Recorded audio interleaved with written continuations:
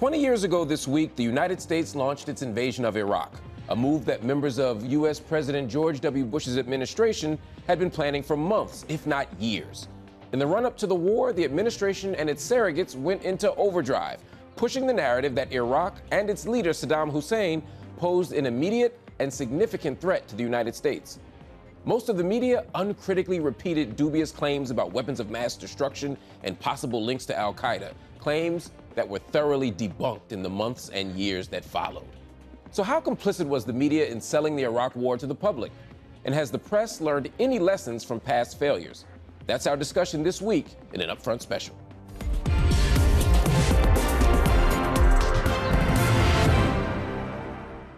Joining us today is Katrina Vanden Heuvel, publisher and editorial director of The Nation; Norman Solomon, founder and executive director of the Institute for Public Accuracy and author of War Made Easy: How Presidents and Pundits Keep Spinning Us to Death; and Peter Oborne, former chief political commentator for the Daily Telegraph and author of The Rise of Political Lying. I want to thank you all for joining me on UpFront. Katrina, I'm going to start with you.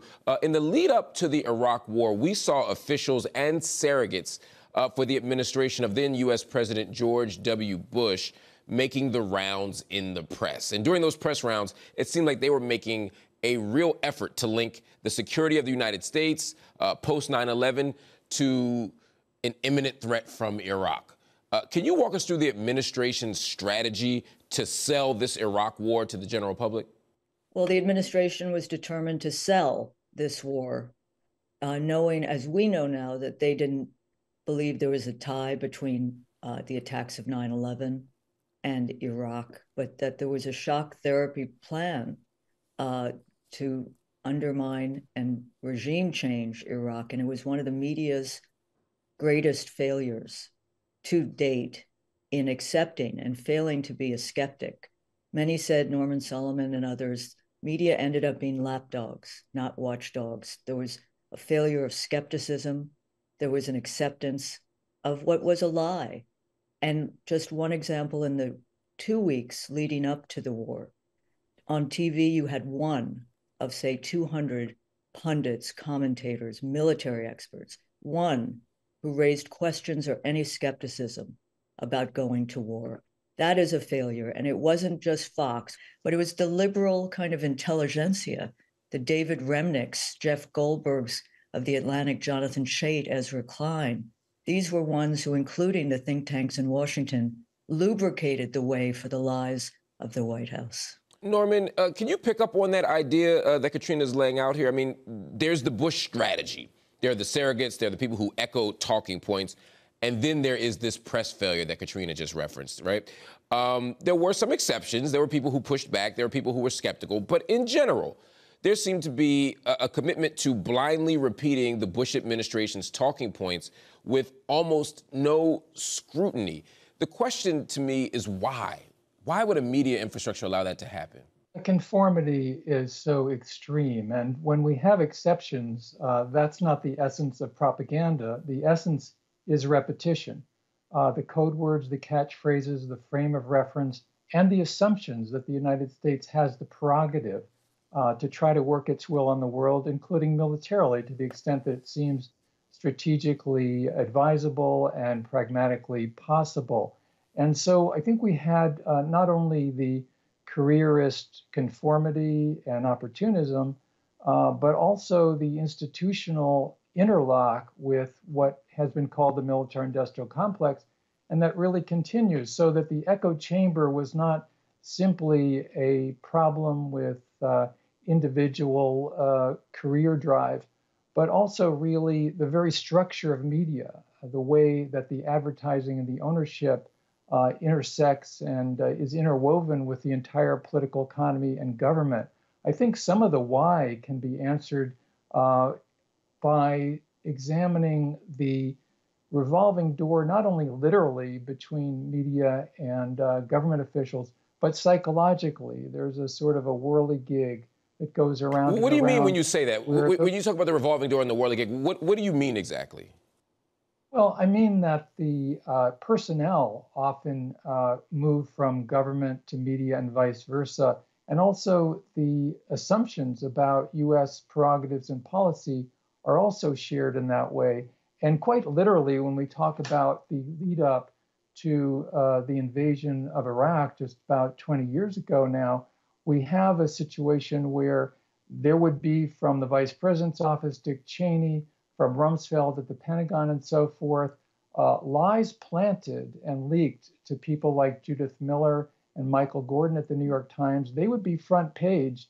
And then those lies about supposed weapons of mass destruction in Iraq would be cited by Bush and Cheney and others. See, it's not just us saying it, it's the news media. So this recycling was very insidious.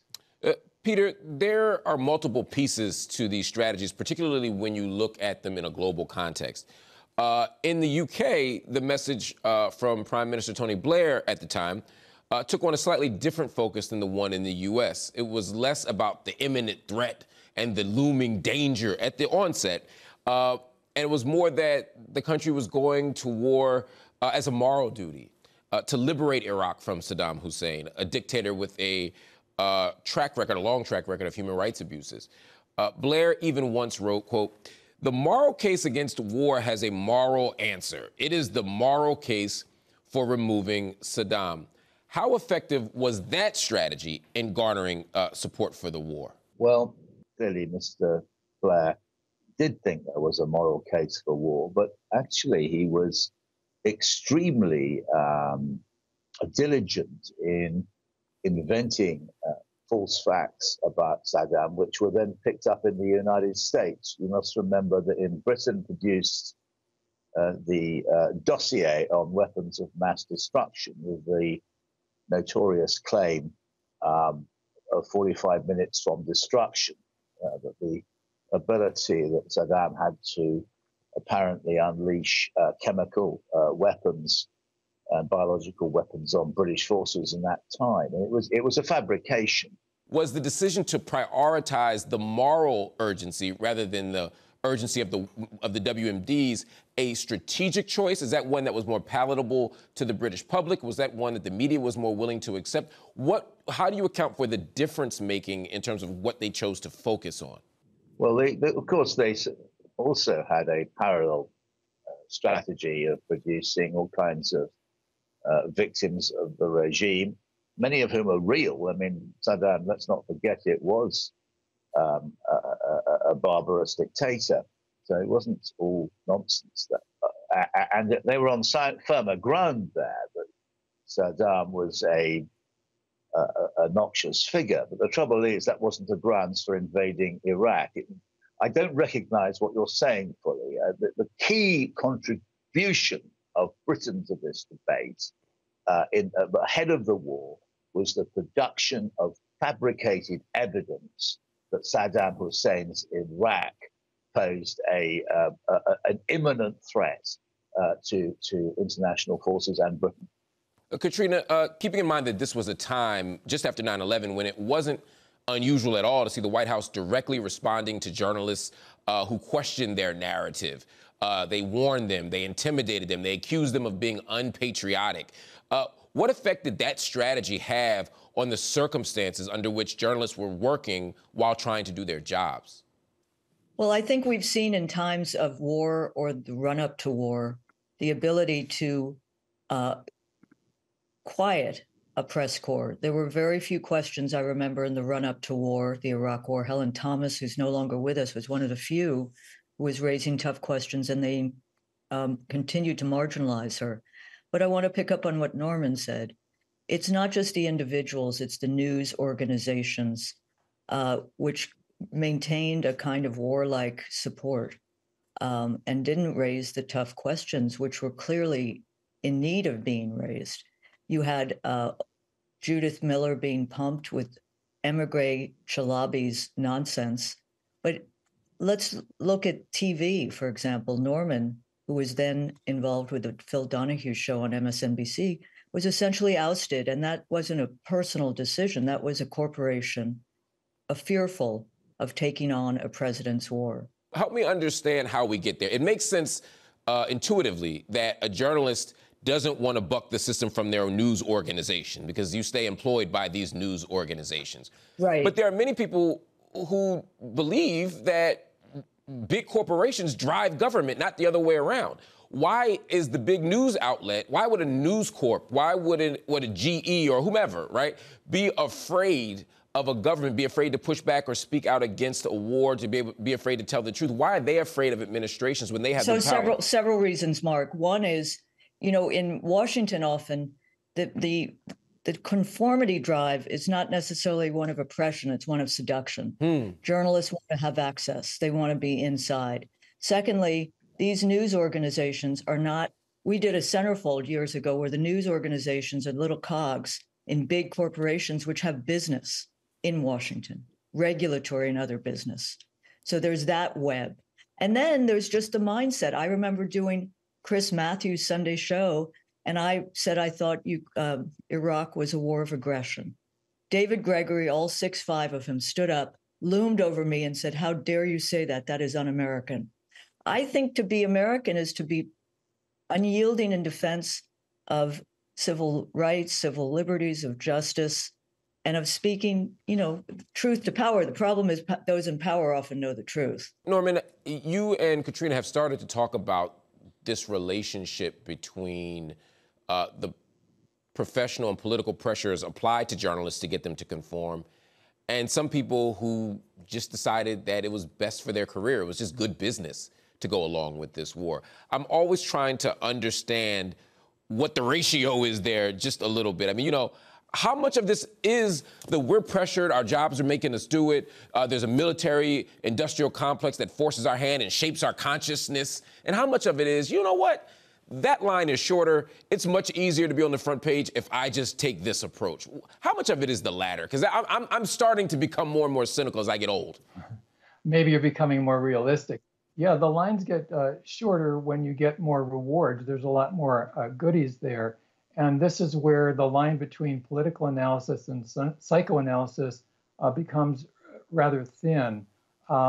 Katrina mentioned seduction, and I think it's a very key point because, yes, there are punishments for stepping out of line, and there are a lot of rewards for staying in line. And going out on a limb is not very helpful to careers if you think it's going to crack and there's not a mattress underneath to cushion your fall. And so we have examples in both directions where, for instance, David Remnick, the editor of The New Yorker, wrote a de facto editorial a couple of months before the invasion of Iraq 20 years ago, calling for that invasion in a clarion call piece. And he edited a magazine during the months before the invasion, which repeatedly published articles that claimed that there was a direct tie between Saddam Hussein and al-Qaeda and 9/11. Complete falsehoods. Well, as we speak, David Remnick is still the editor of The New Yorker. There's no accountability whatsoever, whereas people who did step out of line, for instance, Phil Donahue, whose show was canceled a few weeks before the invasion of Iraq, according to leaked memos from NBC, MSNBC, precisely because he allowed anti-war voices, a minority of voices on the show, but still voices allowed on his program. That was unacceptable because the memo from NBC that was leaked said that the competitors like Fox would be waving the flag as the bombs fell on Baghdad. They didn't want to be the odd network out. Peter, what's your assessment of, how much of this is just raw, naked self-interest and opportunism versus the kind of broader structural pressure?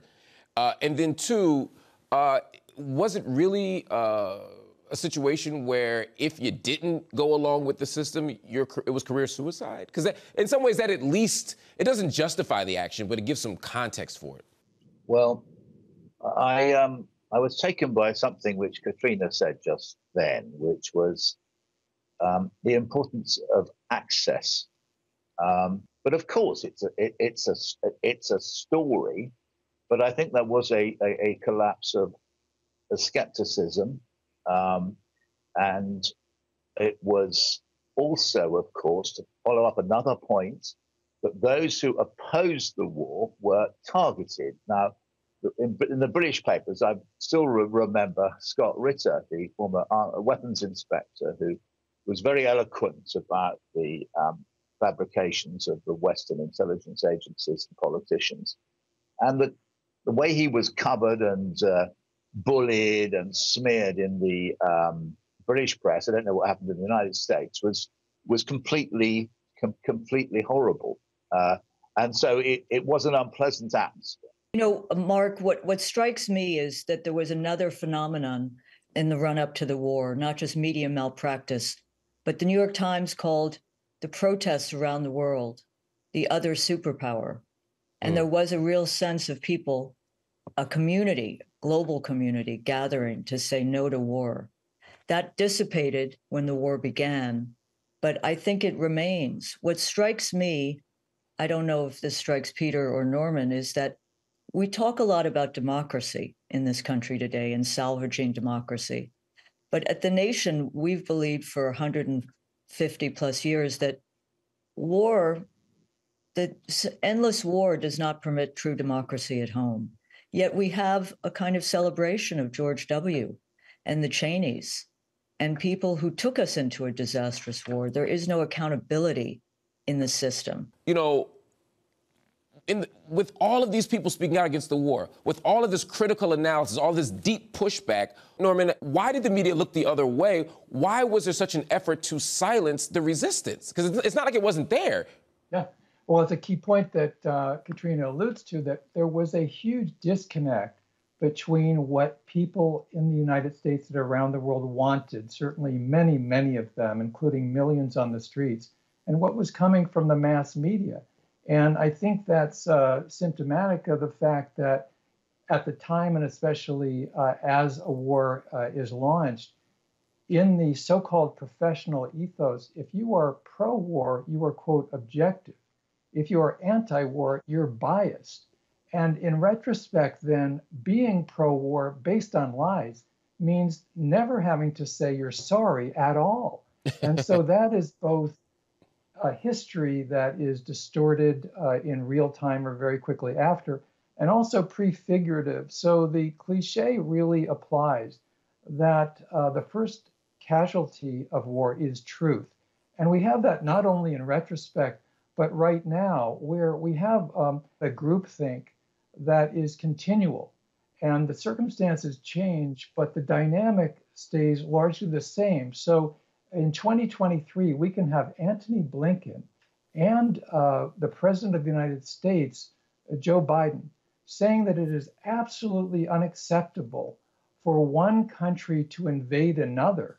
And yet those two folks teamed up for bogus hearings of the Senate Foreign Relations Committee in the middle of 2002, with Biden as Senator Chair and Blinken as Chief of Staff, railroading through, excluding dissenting voices, railroading through the conventional wisdom that was accumulating that it was essential to invade Iraq. So we are in Orwellian territory here. And I guess what's stunning to me, Peter, you know, I heard Katrina talk about, you know, being not just shouted down and intimidated, but profoundly rejected by the American media when she has the audacity to call the Iraq War a war of aggression. Does that happen now?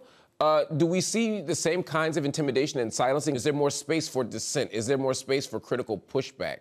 And is the media willing to cover it? I think the answer to that question is no. I accept that, you know, on the fringes of the internet or whatever, and super papers, which I discovered during the Iraq War, The Nation, thank you for educating me, The Nation, and at Al Jazeera, didn't you get bombed for your pains?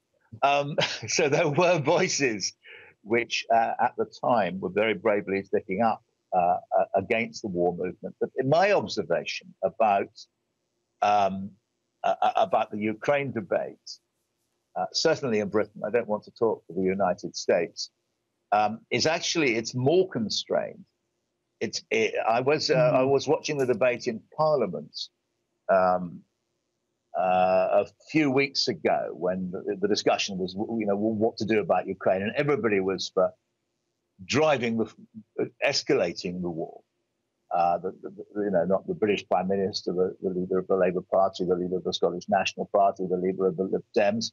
And what you've lost is any even of the marginal voices. And I wonder, before we go, I wonder how much of it is how we analyze the circumstance. The word groupthink has come up in this conversation multiple times, and it keeps lingering in my mind and troubling me a little bit. I think about how reporters, with the benefit of some hindsight, have attempted to make sense of their failure to cover the Iraq War properly in other situations. Investigative reporter Bob Woodward, for example, admitted to not doing enough, but he ultimately blamed, once again, groupthink as the reason why he didn't further question the rationale for war. Writing for Bloomberg in 2013, Ezra Klein, another name who's come up in this conversation, he apologized for supporting the war. He said he was too young. Yes, he said, I was a young and dumb college student. No. He didn't get drunk at a frat party. He helped beat a war drum. This is something quite different. Does this approach demonstrate the media's unwillingness to actually address its failures by framing them as individual choices, right, rather than symptoms of an actual structural problem? I'm going to give you all an opportunity to respond to that. I'll start with you, Norman. Was just something that's not often talked about. It's avoided because the structure of corporate power interlocked with the military-industrial complex is very unpleasant.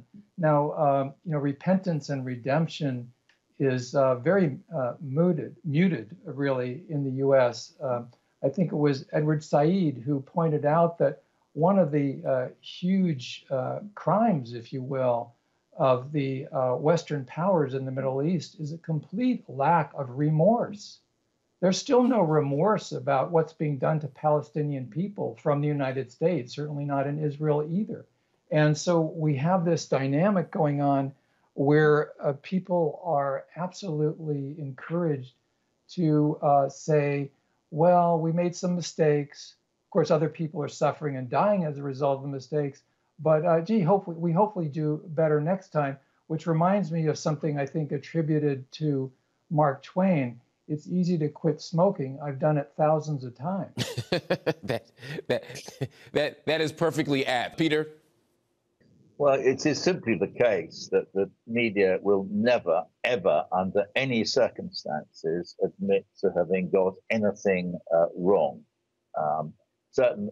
Unless forced to in a court of law, and that's normally something specific, but massive errors of judgment of this nature, they will never admit it. They will always blame somebody else for implementing it badly, or somebody else for producing the false information. The media never makes mistakes. Never forget that. I think the structural piece of media power is critical to understand. It's not just individual journalists, but they do have some power, as Norman was talking about David Remnick and his cohort. Again, the bar to dissent and dissent with reporting and facts and values is not high in this country. A Russian poet, Yevgeny Yevtushenko, used to say, why is it you love other countries' dissidents so much and not your own? And I think there's something to that. And that people inside Washington understand, as I said earlier, it's not through oppression, suppression, but it is seduction if you want to be close to the rings of power. And I think that's what we have to work against. And if I might, there are 2, 3, 4 medias in this nanosecond changing volatile media landscape. And I think a younger generation isn't necessarily watching the old TV. Now, will that change mindsets? And I do think many people in this country are listening to other things other than the think tanks, the reports, the administration. Just to say briefly, the landscape of the world changed as a result of the Iraq War. In 2007, Putin gave this famous speech at the Munich Security Conference talking about the end of a unipolar world. And I do think the Iraq War, in many ways, and the debacle, the legacy of debacle, has changed the nature of the power coordinates of this world. And that should be remembered, too, as we move into more and more wars and try and find alternatives to war, if possible. Katrina, Norman, Peter, I want to thank you all for joining me on UpFront. Thank you. Thank you. Everyone, that is our show. UpFront, we'll be back next week.